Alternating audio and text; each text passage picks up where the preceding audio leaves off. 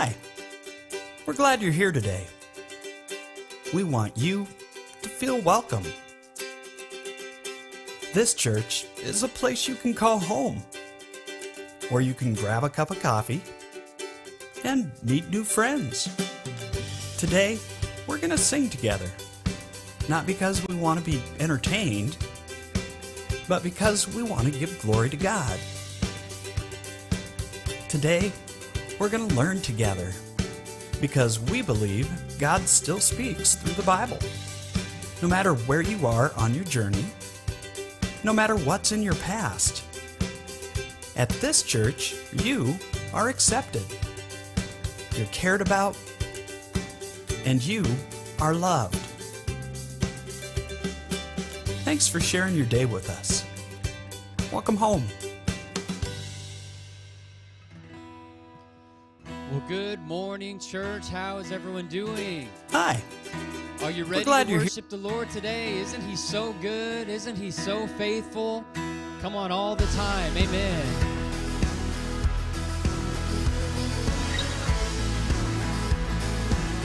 Oh, we worship you, God. Come on, let's sing it out. Who breaks the power? Who breaks the power of sin and darkness? Whose love is mighty and so much stronger?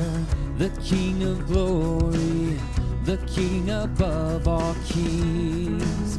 Who shakes the whole earth? Who shakes the whole earth with holy thunder and leaves us breathless in awe and wonder? The King of glory, the King above all kings. Let's sing it out. This is amazing grace.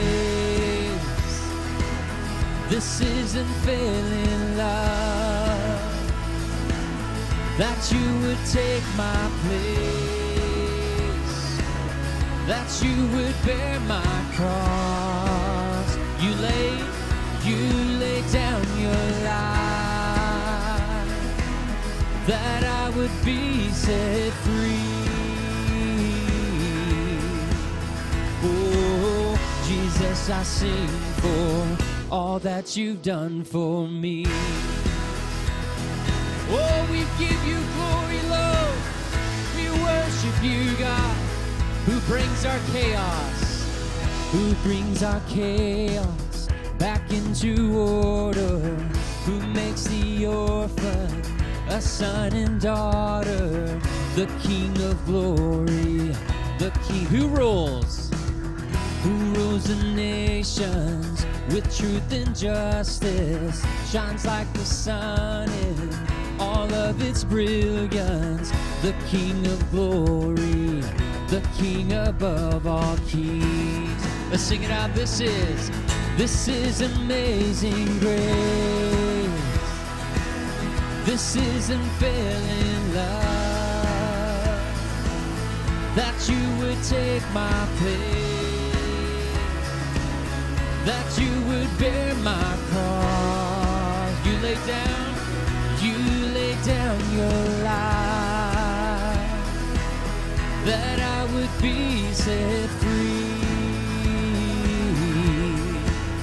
Oh, Jesus, I sing for all that you've done for me.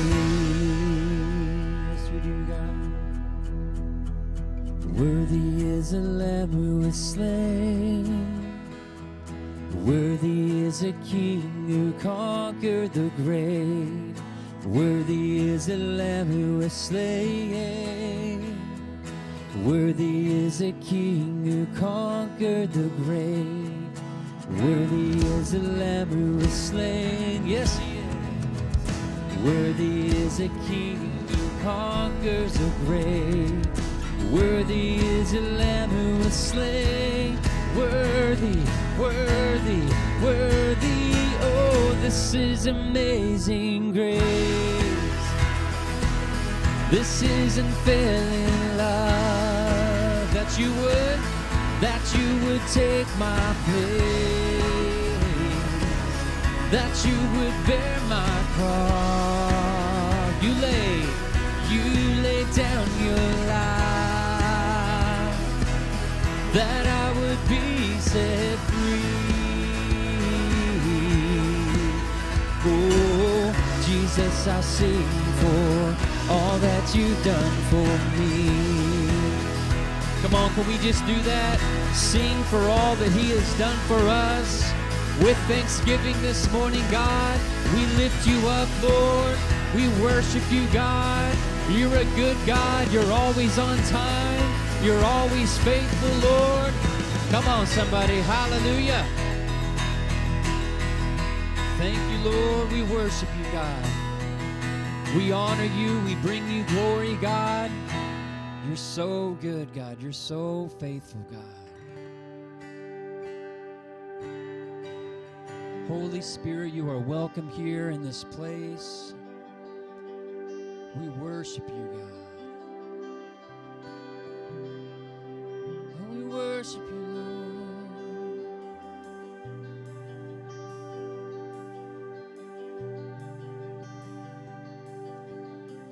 Come on, we're going to sing it. It says, there's nothing worth more that will ever come close. Amen. There's nothing worth more that will ever come close. Nothing can compare. You're our living hope. Your presence, Lord. I've tasted and seen. I've tasted and seen of the sweetest of loves, where my heart becomes free and my shame is undone. Your presence, Lord. Come on, every voice to sing, Holy Spirit. Holy Spirit, you are welcome here. Come flood this place and fill the atmosphere. Your glory, God, is what our hearts long for, to be overcome by your presence, Lord. By your presence, God.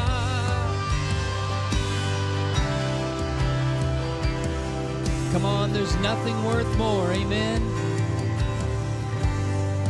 There's nothing worth more that will ever come close. Nothing can compare. You're our living hope. You're my living hope. Your presence, Lord. Come on, I've tasted and seen the Lord's goodness. Amen. I've tasted and seen of the sweetest of loves, where my heart becomes free and my shame is undone. In your presence, Lord. Come on, let's sing it together. Holy Spirit. Holy Spirit, you are welcome here. Come flood this place and fill the atmosphere. Your glory, God, is what our hearts long for, to be overcome by your presence. Oh, Holy Spirit, you are welcome here. Come flood this place and fill the atmosphere. Your glory, God, is what our hearts long for, to be overcome by your presence. Come on, let us become more aware of your presence. Let us experience the glory of your goodness.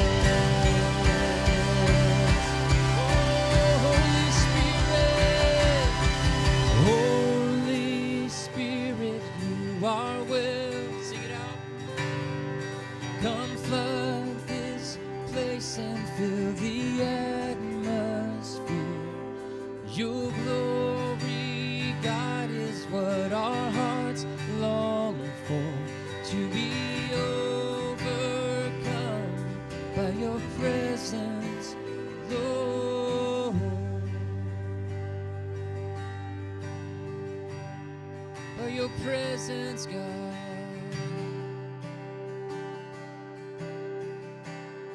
Oh, we love your presence, God. Come on, it says where the Spirit of the Lord is, there is freedom. So we cast all of those burdens on you this morning because you are capable, you are able, God. And we lift up the name of Jesus in this place. There's no higher name, there's no higher name than the name of Jesus. Oh, we worship you, God. Amen. It's good to be in His presence. Amen.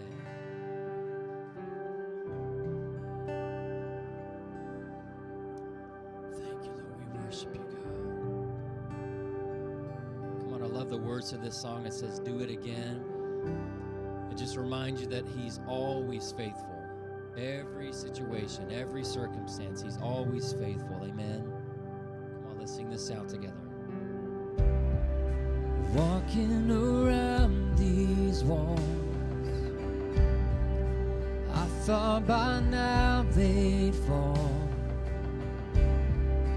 but you have never failed me yet. So good, God. Waiting for change to come, knowing the battle's won, for you have never failed me yet. Come on, your promise still stands. Your promise still stands. Great is your faithfulness, faithfulness. I'm still in your hands. This is my confidence. You never fail me yet. Hallelujah. Come on, that's good news. Amen.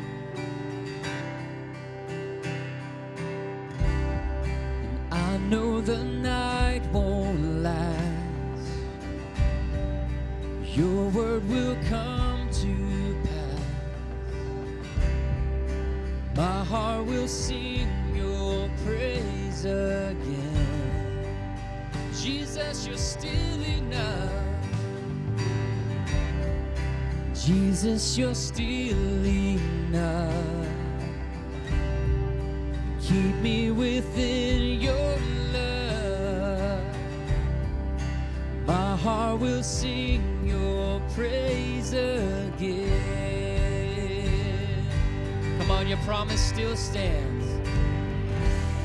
Your promise still stands. Great is your faithfulness, faithfulness. I'm still in your hands. This is my confidence. You never fail. Oh, your promise still stands. Great is your faithfulness, faithfulness.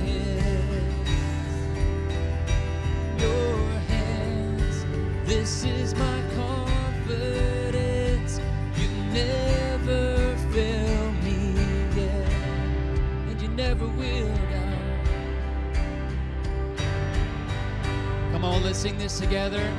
I've seen you move. I've seen you move. You move the mountains, and I believe I'll see you do it again. You made a way where there was no way, and I believe I'll see you do it again. I'll see you move.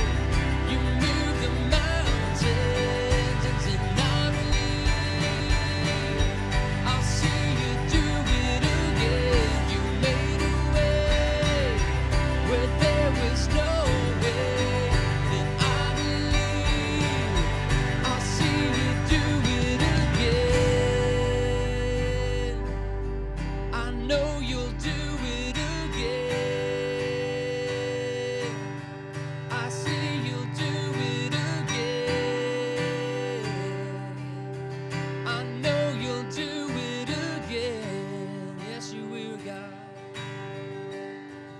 You're faithful every time, God. Come on, let's just relax in His presence. You're faithful every time, God. You're faithful every time. Every minute, God, every hour. You're faithful every day. Come on, aren't you glad that there's nothing too hard for Him? Amen. Nothing confuses Him. Nothing throws Him off pattern. Amen. He's full of goodness. We worship You, God. Oh, we trust Your word, God. We trust Your promise, God. Come on, sometimes we just have to choose to hold on to His word. Amen. Just hold tight to His word because it outlasts whatever we're going through. Come on, that's good news. When He says the joy of the Lord is our strength, that means we can hold on to that. We've got access to that promise any time of the day. Amen. Oh, we worship You, God.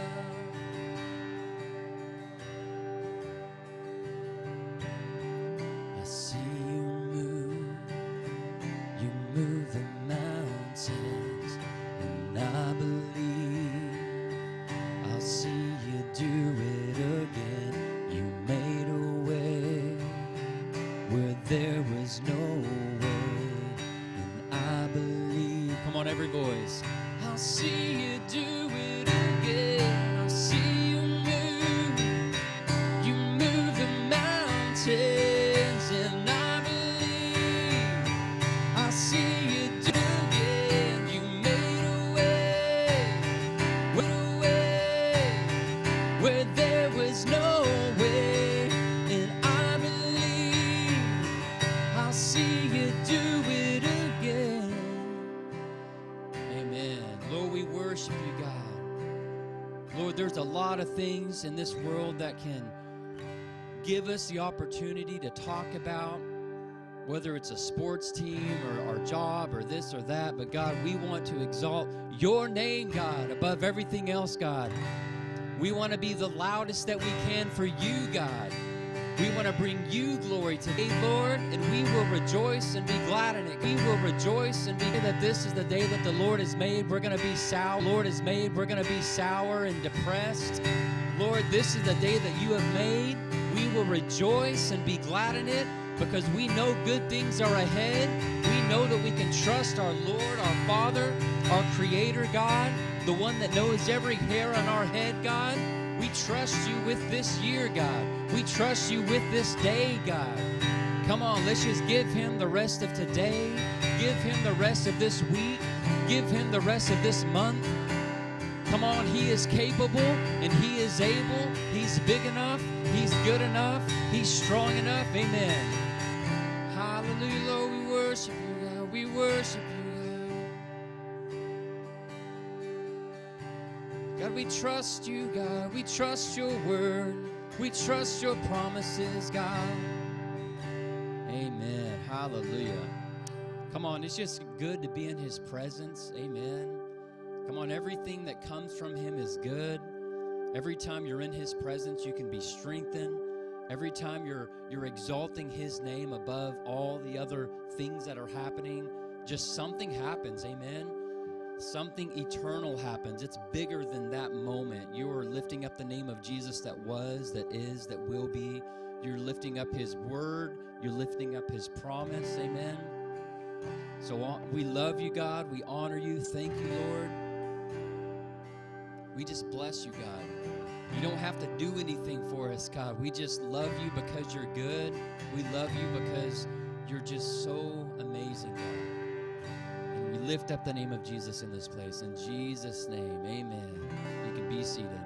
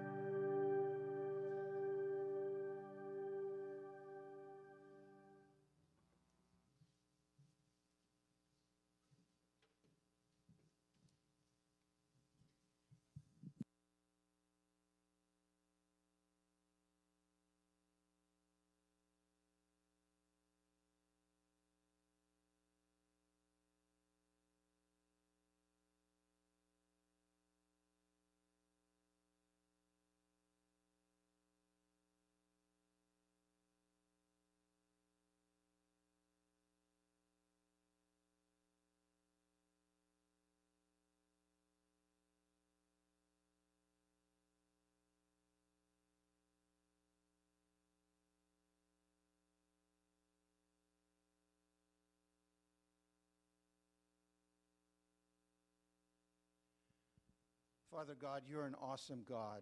You love us. You see us every day. You walk with us. You're always beside us. You promise that. We know that you give us gifts through blessings, finances, whatever it might be every day. We thank you for that. Now, as we offer what we have, our first fruits to you, we ask that you would bless it and that you would bless the giver. And we pray all these things in your Son's name, Jesus, by the power of the Holy Spirit. Amen.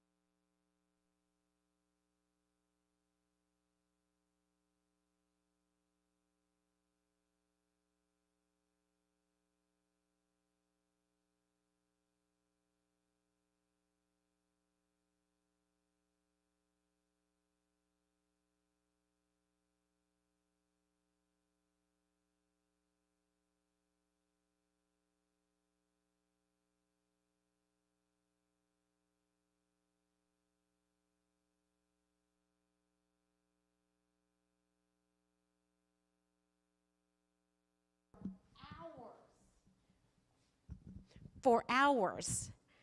And actually, I just got a text saying that they couldn't hear me.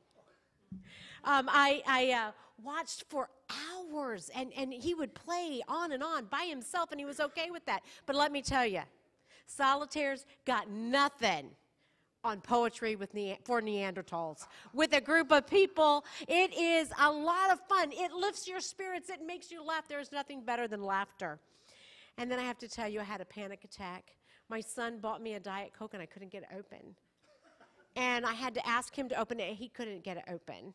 And it took a set of vice grips and him and I together in community to open my Diet Coke. I was grateful for community. Community is there sometimes when you don't even expect it.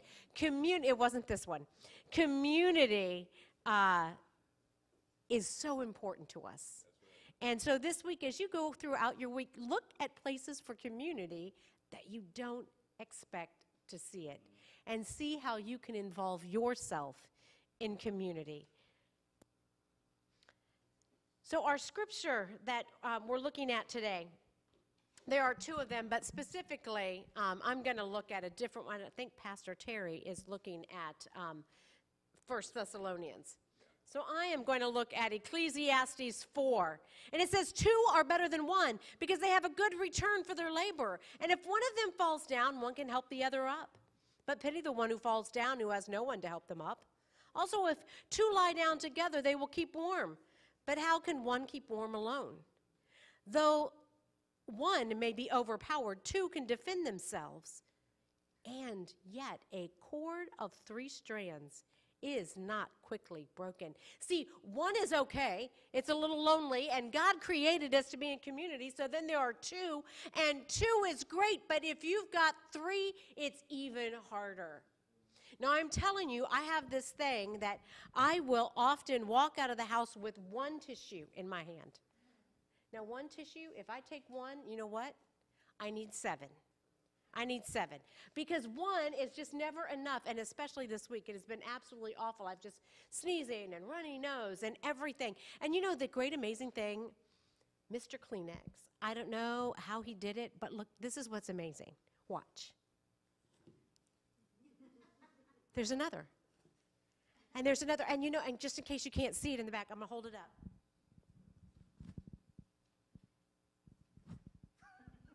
They just keep coming. Now, why is that? Why do they keep coming?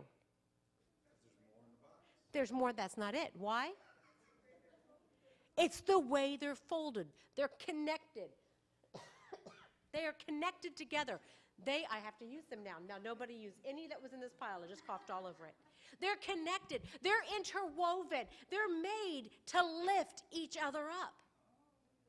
They're made to bring joy, though we may use them when we cry or tears of happiness, of course.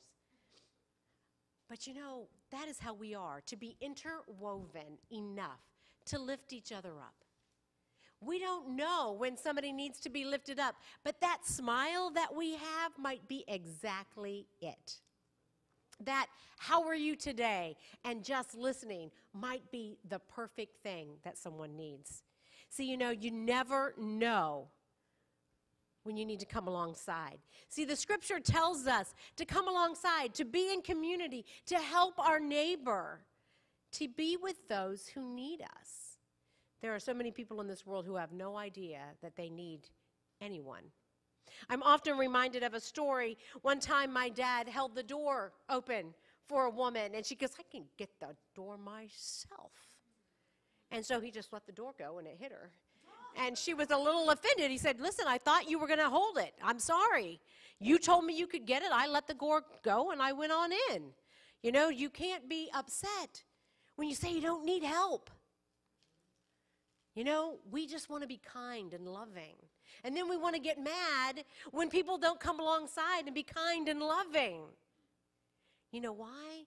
Because we were meant for community, and we don't always know it. And sometimes we think we can do everything ourselves. Sometimes we think it's better if we do everything ourselves because we know the right way. But you know what? There is no right way to come into fellowship with one another. It is loving and putting your arms around each other. This week, as you are looking into things, make a note on your bulletin near the announcements. These are some people I'd like you to pray for. I'd like you to pray for Skylar, who's traveling. She's there with her dad. She's the one who texted me and said she couldn't hear me. Good thing I watched my phone. And then her dad, Tommy, and his wife, keep them in prayer this week. Remember Roxana and Monty this week. Remember Lynn, as she's making some big decisions in her life, that God will guide her to the right decision. If you'll remember Matthew, as he goes back to school after a very long break, his very first day for reals on the job. Just pray for a great day for him as he goes into all of that newness in his life. I just pray, if there's more on your list, if there's more that I've missed from the app, please let me know. Share that with one another. This week, we will be back. It is so great, more than anything, to know that our prayers for Joyce that we've been praying for, she is well enough to be with us today. So hug her neck, not your neck, hug her neck, and let her know that we are so glad that she is back. But we will be meeting tomorrow for Bible study. And then we also want to welcome back Nancy and Dan, who've been cruising the world. And so make sure that they know that you love them and you are glad they are back in our fellowship. We will be then having morning worship next Sunday, but on Thursday also we will have prayer. Our prayer time will be on Thursday night at 6, Bible study at 6:30 on Monday, and then we'll be back together again for morning worship. And then put on your calendar, the 18th is our Family Fun Bible study and potluck. So come prepared. We will be meeting in the potluck room in the other portion of the building. So come prepared just to have fun. We are going to have a blast. Just come out to see what the new year is bringing in for community. This is the time on Wednesday nights when we have our family fun time to bring somebody who might not be interested in church. This is the great way to get them to show up and say, tonight, we aren't going to preach at you. We are just going to have some fun. Good, wholesome fun. So come out and we'll be a part of that, and that'd be great. Men's fellowship will be on the 21st on the Saturday, and women will be back together on the 28th. And so that is if I've recovered from Boots and Bling, which I'm sure I will be. We're going to have a great time doing that.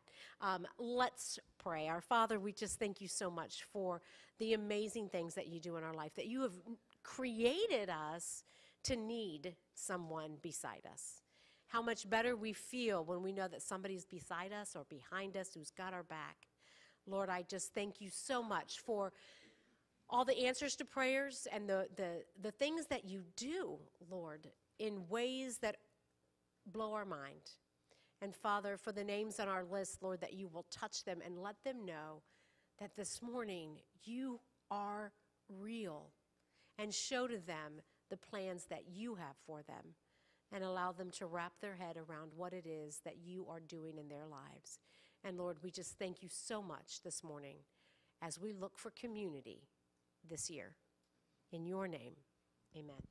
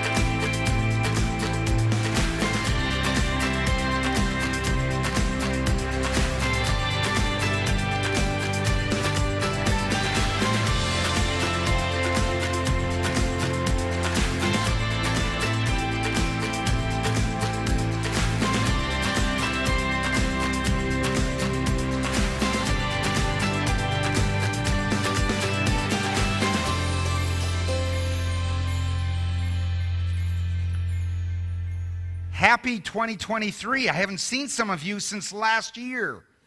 I am recovering from the mission trip, I will tell you that. And don't even go to Sharon after the service, and let me just say this, and ask her what poetry for Neanderthals is. She's not going to tell you, because one of the things that we are going to start doing is inviting families over to our house, and we're going to play that game, and I don't want to give it away. It's pretty amazing, and I am quite good at it. That's why I'm in support of that game, yeah. Community. It is important, and I was reminded of that in our prayer time this morning when Bob brought up a scripture, Psalm 68:6, that says, God sets the lonely in families. That's just the first part of the verse. You know, it goes on and it says that he leads out the prisoners with singing, and then he talks about the rebellious live in a sun-scorched land. He's not talking about Texas, okay? It's more sun-scorched than that, I believe. I don't believe they ever get days like we have today where he's talking about in the Psalms. But he sets the lonely in families. Why is that? Because it's important, because it's needed, it's necessary. And Bob, thank you for that reminder. Another thing for community, I am reading, was it Thursday or Friday, I think I got an Amazon package. And I said, oh, I haven't ordered anything from Amazon. I thought I'd been hacked. I opened it up, and there is an NIV Bible in it with large letters. Thank you, Darlene and Joni. That was a wonderful blessing and a surprise coming back from my mission trip to find that sitting on my doorstep. And I just lost my, it's really kind of amazing, but I just lost my scripture because I wanted to show you that other one. Anyway, I'll get to it. Community. This week I also did something that I haven't done in a very, very long time. I went to Starbucks because I got a gift card and I had a cup of coffee, but I got the very expensive coffee, and I sat down and I was reading and writing on my iPad, and it was midweek, midday. And as I'm watching, there is a steady stream of people coming into Starbucks, not just to grab a cup of coffee and go, but to come in and to sit down, to have meetings, to meet with their friends, to have business meetings. There were students in there, getting prepared to go back to school, I guess. And it was just busy in the middle of the week, in the middle of the day. And I thought, that is really something. I was thinking about this sermon. I said, you know what? Starbucks has done something rather interesting and incredible. They've created an environment that draws people to it, a community, a culture that people don't mind paying $5 to $8 for something that we used to pay $1 for. They don't complain about it. They walk into that environment, that atmosphere, and they're happy. And they walk out, probably because they're caffeinated. Yeah, broke, that's right. But they're still happy. They're all right with paying $8 for a cup of coffee because they're getting value not just from the coffee, but from the environment, from the community that they have created. And I realized something as I was looking at Starbucks. You know, where do we used to go for community? You know, back in the 60s and 70s and 80s, we used to go to bars, you know, Cheers, where everyone knows your name. We used to go to cafes. If you watch Seinfeld, George and Elaine and Jerry meet at this cafe all the time. And then now we've got friends who meet in a coffee shop. And you like that? I did 3 sitcoms that I thought you all would miss. But Starbucks has created that community. It shifted from those places to now it's a coffee house. And they're popping up everywhere. Even in the mission trip in Mexico, the church that hosted us, they have a business of roasting coffee beans, and serving coffee in this little kind of annex on the outside of their church to help fund their church ministry. And the pastor told me, because he realized that I might be a little bit addicted to coffee, he told me that they're buying a coffee farm for $10,000 on the coast of southern coast of Mexico, just 2 acres. But it's enough that they can more than triple the amount of coffee beans that they get, and it's creating an environment, a community for them. And yes, I have some coffee of theirs at my house right now. It was well worth it. I also realized that Sharon, in community, when we're talking about community and being excluded and being left out, Sharon has never felt that, ever, even as an only child. Maybe because she's an only child. And it's a secret that not many of us know about, but whenever she is by herself, she talks to herself, sometimes when she's with other people too, now. And then she answers herself. So she has conversations, you know, and you think that she's on the phone or something. One night we had people over, and she was off in another part of the house, and they heard her talking, and they said, "Oh, I didn't know you had other people here." And I said, "You know, we always have other people here for Sharon to talk to, even when there's no other people here for Sharon to talk to." And I explained the situation. She has never felt like some of those people she's talked about, or the scripture in Psalm, where she is lonely or by herself. And that's something that I sometimes envy in her. See, because when we were in seminary in Atlanta 30 years ago, I was a Yankee in Atlanta in seminary. Normally, you know, we go wherever our jobs require us to go, right? Whatever we need to do to get the job done, we go there. My sister, she, you know, thinks she was smarter. She went to Chicago, where people speak like her, and they understand what cold is. That's exactly why I didn't go to Chicago. They understand what cold is. And I knew enough about the Salvation Army to know that they did things in the cold called ringing bells and Christmas kettles. And I said, I'd much rather be in Atlanta than Chicago.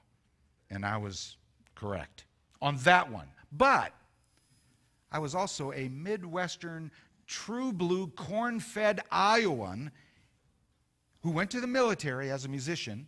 And I was new to not just Christianese, but I didn't understand the culture, this culture of the Salvation Army.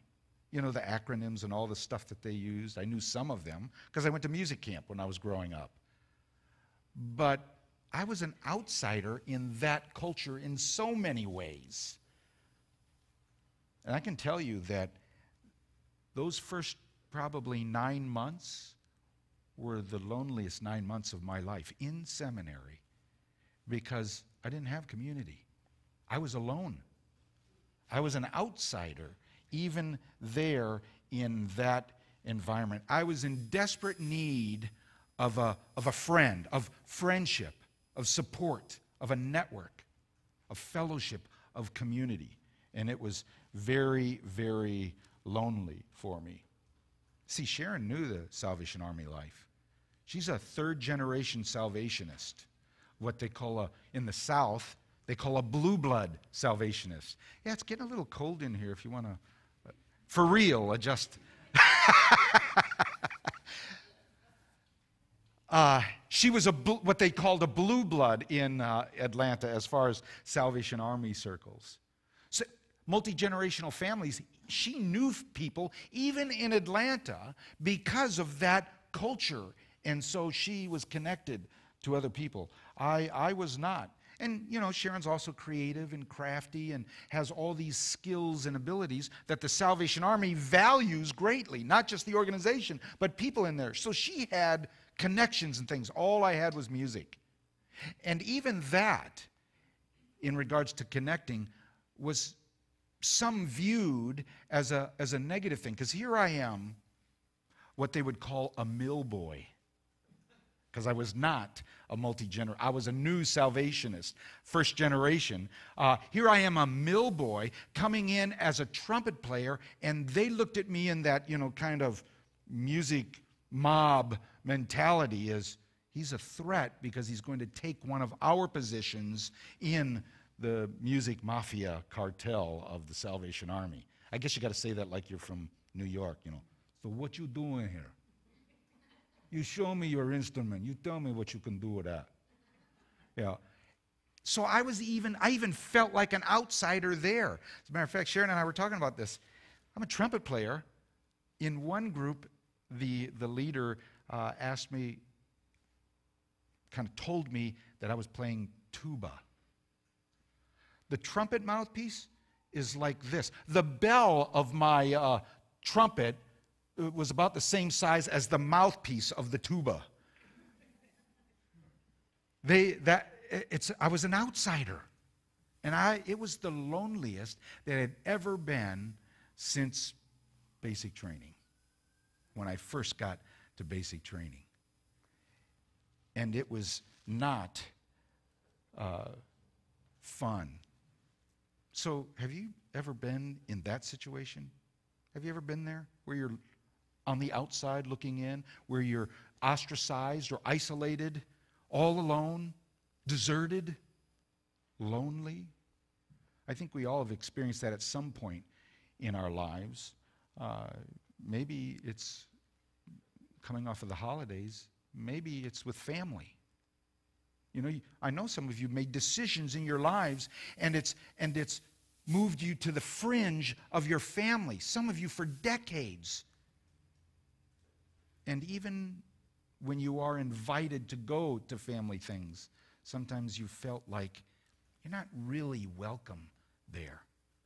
Or maybe relationships, friendships that have soured over the years just because of time or distance or decisions. And you feel alone, excluded, left out. Maybe it started in elementary school when you were picked last for dodgeball. How many of you remember that? Don't tell me that you were always picked first. Or in junior high, because you got facial hair before all the other guys did, and Madeline Firsty calls you Harry Terry, and that stuck as your nickname. Oh, that's too personal. There are times, my point is this, we've all experienced times in our lives when we felt like we were on the outside looking in, when there was no community that we felt like we could be a part of, no connection, no support, no family. And it's not a good place for most of us to be. And it may be happening now in our culture more than ever before.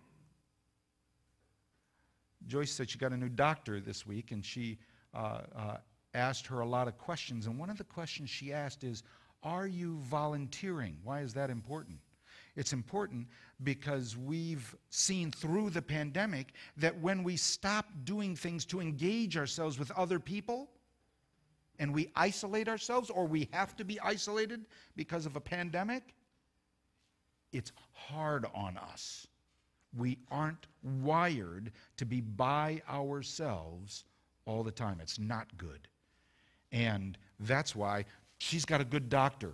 Asked her those questions. I was going to go to that doctor, but Sharon says I can't. She says I'm too healthy, and she maybe, I don't know.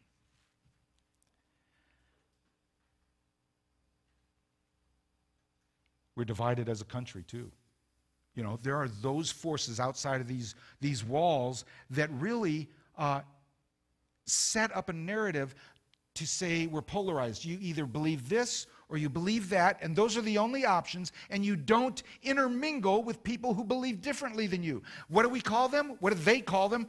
Enemies. They're your enemies. If you have a different opinion of someone else, you're their enemy now. Whereas before it was just, oh, Terry, he has some strange ideas, but we like him because he's short and he drinks a lot of coffee and he's entertaining because he drinks a lot of coffee and he's short.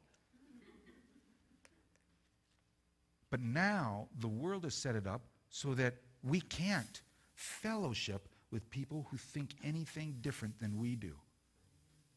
Those are called echo chambers. Those are dangerous places to be. They want us to feel that way. They want us to make us feel as if we are the only ones experiencing whatever that is. Loneliness or exclusion or political views or opinions about the weather or opinions about any number of, you fill in the blank. You can probably fill out more of them than I can. So if you turn in your Bibles to 1 Thessalonians, we see what God says through his word and through our favorite apostle, Paul, about community.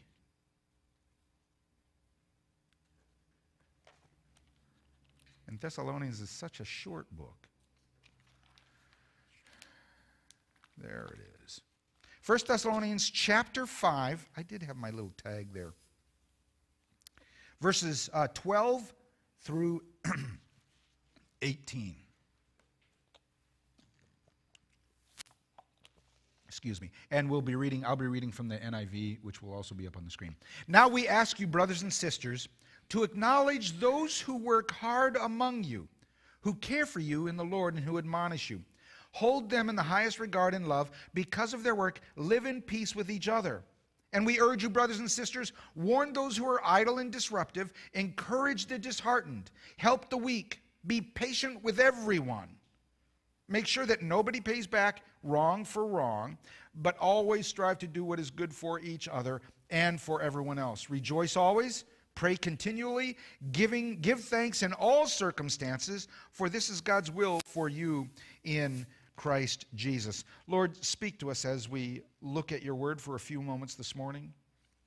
Speak to us through your word as it flows from your throne to your children through a broken vessel. Forgive me, Lord, for my sins, for they are many. And we come to this place, Lord, to see Jesus and to see him risen. And it's in his name and sake we pray. Amen.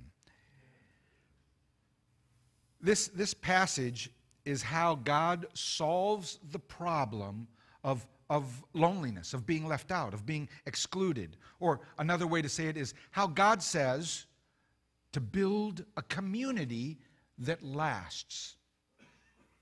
Now I'm going to skip over the first couple of verses because it's all about how you're supposed to affirm and appreciate leadership, the pastors and the leaders of the church. And that would be self-serving, wouldn't it? And you know that you all are smart enough to know that pastors work more than 1 or 2 days a week. Sometimes we work 3 days. I'm kidding. I really am kidding. However, if you look at verse 13, the second part of that verse, it says something very important. Live in peace with each other. That's not meant for people outside these doors. That's meant for us. He's talking to the church, to believers. to Christians at this point. Live at peace, in peace with each other. Be at peace among yourselves is the literal translation of that verse. Now, we know how to not make peace, don't we? We're pretty good at that. Gossip and lying and manipulation and cheating and going to bed angry with each other, manipulation, all of those other things. But how does God say that we should make peace? How does he say what we should do in order to make peace? Well, verse 14 says it, right? Let me just say that Paul's primary concern for this church in Thessaloniki, easy for you to say, is idleness. See, they were so focused on Jesus returning that they said, don't worry about working. Just stay close to the church. The church will take care of you. Jesus is coming again. We don't have to worry. Don't put money into retirement. We see that even today. Don't worry about tomorrow. It's kind of like the Jesus is coming, don't worry, be happy. And so Paul is addressing that, doesn't he? He hits it hard. He says, no. Warn those who are idle, or the other word is disruptive. Those who would divide. You know, that's the idle hands are the devil's playthings, that cliche that we. I used to say to my staff, when I'd walk through the door, I'd say, look busy, I'm coming, when I was the boss. Now I say to the kids, look busy, your mom's coming. We need to stay busy in the work that the Lord has called us to do. We don't check out of life, and that's what Paul is saying. That's the main issue that he's dealing with here when he talks about idleness. But he's also saying, put your arm around those who are in need, those who are weak. Help them. And when it talks about feeble, it's not talking about just physically. It's also talking about their faith and their position. He's saying, take care of those who are under trial and tribulation and in need. And then he says, don't lose your temper with anyone. This is to all of the above, all those good things and warnings. Those are to us inside the church, the Christians first. And then verse 15 says, I think it's important to see what Paul says about holding one another accountable too. And right here he says this, be accountable for good behavior.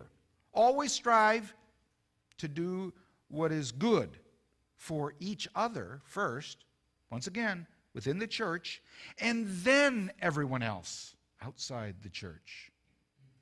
Look after one another here in this community, here in this faith family. So first at home, that's where it starts. Cultivate a culture of love and helpfulness and forgiveness and patience at home, and let it overflow into this faith family. And from here, take it outside those doors. But you know what happens when we start to do it here? Outside these doors, they see it. And they say, I want to be with a group of people like that. I want to be in that community. And then we got verse 16, which says, always rejoice. Any questions? Okay, good. Verse 17 says, unceasingly pray. Any questions? Good, but let's go back to that. I want you to do a search this week. Google it. You all know what Google is. And yes, they're watching you, big deal. You're not doing anything you shouldn't be, then who cares if Google watches you? Oh no, they looked at my kitty videos. The government knows that I'm watching dog videos. I'm not worried about it. Google how many times Jesus went off by himself to pray, to be with his Father. There's quite a lot, quite a number of times. Pray without ceasing. Any questions about that? Good. And then verse 18, give thanks. In everything give thanks. Not just give thanks for the good things, but even those things that challenge us, even those things that are a little bit difficult to handle. And why? Second part of that verse says, because it's God's will in Christ Jesus for you. For you specifically, it's God's will for us that we give thanks in everything, that list from above.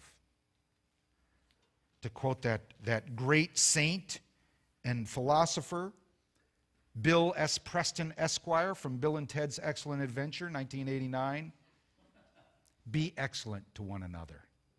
That's biblical. Bill didn't come up with that. God did first. Be excellent to each other. You can go watch that movie again if you want. It's only one little part, but anyway.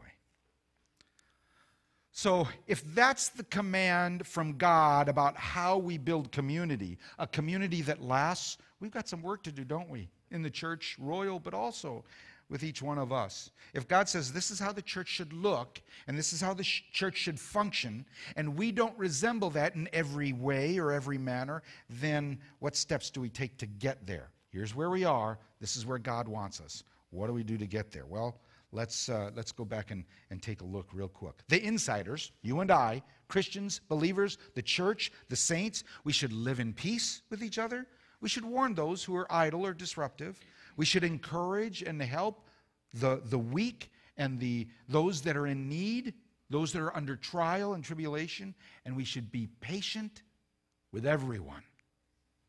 Hold accountable those that you care about. That's what accountability is for. If I'm standing next to you on a street corner and there's a bus barreling down the street and you're about to step out in front of that, I'm going to grab you, maybe violently, to pull you back out of the way. Why? Because I don't want you to get wiped out by stepping in front of a bus. That's accountability. We hold one another accountable because we love them, because we care about them. And then always do good for each other and everyone else. And then he says to rejoice and to pray and to give thanks. Always. Every minute of every day, right? Did you notice something about that list? Aside from the warnings that there's danger out there, I'm not even going to say I think accountability is a very, very good thing, a very necessary thing in the world and in the church today to help people who are putting themselves in danger, maybe unknowingly. But if you looked at everything that Paul talks about to build community is positive. It's not negative. It's encourage. It's give thanks. It's pray. It's be patient. Well, some might say that's not positive. It's do good for one another. I mean, Paul's not saying, go get that fathead that said bad things about you and key his Prius. Yes, he drives a Prius. Or vomit all over Facebook about your neighbor's dog barking all night long and keeping you awake. Or criticize that individual or that politician or that political party that doesn't do the things that you want them to do. Everything that Paul says in this letter to build a community that lasts is positive. It's encouraging. And it's something that we all can and should be doing to get from here to here. If we just closed our eyes and imagined it's not hard to do, what that would look like today in the world, think about all those things. Can you imagine what it would look like if we did that? We're well on our way within Living Word Church. We've got some things to work on, but we're well on our way because we find out just from a comment in a sermon that our pastor needs a Bible with bigger letters, maybe some pictures in it. We find out when someone's sick and they need a card sent to them just for encouragement to say, we're praying for you, or a text message. We find out when someone is maybe too sick to cook meals for themselves, and we make sure that we get meals to them. We are well on our way to building a community that lasts. But could you imagine what it would look like if we, Living Word Church, did all of those positive things just like this passage says? That would be incredible, wouldn't it? It would be amazing. It would be countercultural, and everyone else in verse 15, they would come in close to be a part of a community like that. Remember, a friendship begins when someone says, wait a second, you feel the same way? I thought I was the only one. That's when friendship begins. There's a connection that's made that's very, very powerful. And remember, we're all looking for community. We've all been in some situation or some time in our lives left out, ostracized, alone, and lonely. We are all looking for community, a place to belong, a place where people accept us as we are, but they love us far too much to let us sit back and stay in that place. That would be an epidemic of epic proportions. It would be an infection of affection that affects everyone in a positive way. And it would transform not just how we do church, but how we do life with one another. Can you imagine what that would look like? Well, that's what God is building here and what He wants to build everywhere. Community. How do I know that? Because it says so. Right here in verse 18. In all these things, give thanks. It is the will of God for you. I will tell you that those first 9 months were pretty lonely for me in seminary. But after that, I met someone that I had absolutely nothing in common with. He was 6'2" athlete. I was not. I was a musician. He couldn't carry a tune in a bucket. He was from Florida, I think. I was from Iowa. Where was he from? Oh, Mississippi, Biloxi. Yeah. We did have something in common. We both dated the same girl. He married her. I escaped and married way above him. You like how I did that, see? We didn't have anything in common, but we connected on one thing. We were both tech geeks. We were nerds. And we became best friends even to this day. I found exactly what God had for me.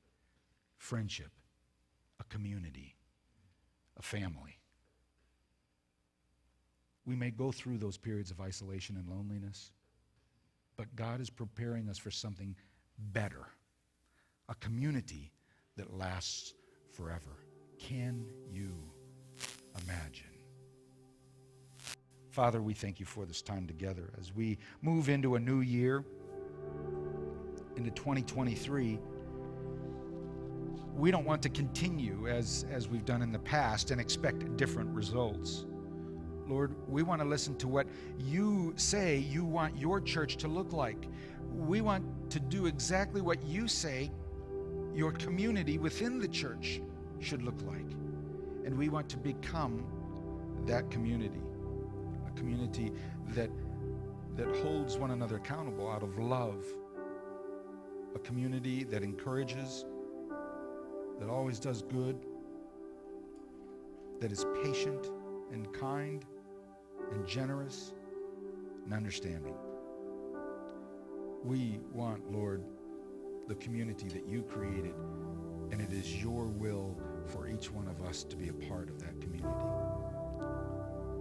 So give us wisdom when the world outside tells us that we are all by ourselves and no one else feels that way and we're alone. We know the truth. We see it in your word. We know the truth. We see it in our lives. We know the truth and we see it right here. So right now, Lord, we pray for the strength to come alongside those and put an arm around those who need to be lifted up, those who need to be encouraged and held on too tight, those who are struggling, financial problems and family difficulties, health, sickness, maybe just loneliness. And we would ask, Lord, that you'd give us the ability to see and the desire to meet those needs and relieve some of that fear and anxiety and pressure in those that we love and care about. Here first, Lord, within this fellowship, and then we take it from here outside these walls. Lord, be with us as we go through this week. Give us opportunities, as Sharon has already talked about, to find community, to create community. Be with us in all the events and the programs that we do, that the purpose of those things aren't to be busy, but it's to point people to you, to build your kingdom, and to show people a better way of life, a better way of living, the only way. Lord, comfort the lonely, strengthen those that are weak. Be with us as we walk through life together as your family. We pray these things in Jesus' name. Amen and amen. As we continue in worship, we are going to be taking communion. So if you're watching online, Skylar and Tommy and the family, just grab whatever you've got nearby, and we'll take communion together as a faith family. So if it's, white bread and Diet Coke, Sharon would be very happy. Then you grab that. Communion, as we all know, is an opportunity for us to remember the sacrifice of Jesus. On the last night before his crucifixion, he stood before the disciples, and they were breaking bread, having a meal. And the Bible says that he broke the bread and he blessed it, and then he passed it around to the disciples, and he said, "Take and eat. This is my body.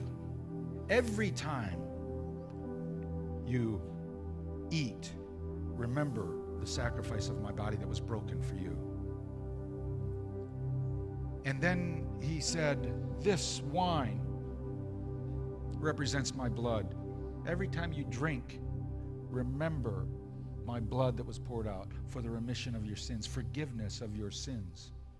So communion isn't a magical thing, but it is a sacred thing, because in the hearts and minds of all of us who follow this little Jewish carpenter, we remember the sacrifice that he has made for us through giving of his body.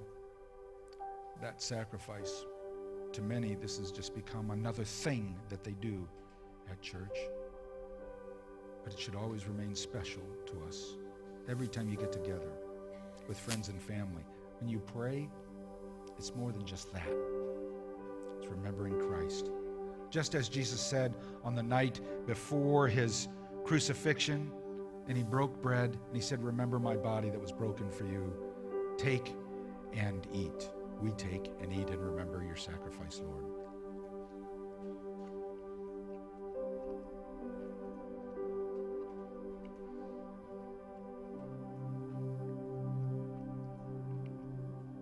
And on that night, he took wine, and he gave it to them, and he blessed it, and he said, "Just as my blood was poured out for you for the forgiveness of your sins," he said, "remember every time you drink in fellowship with one another the sacrifice of my blood. Take and drink."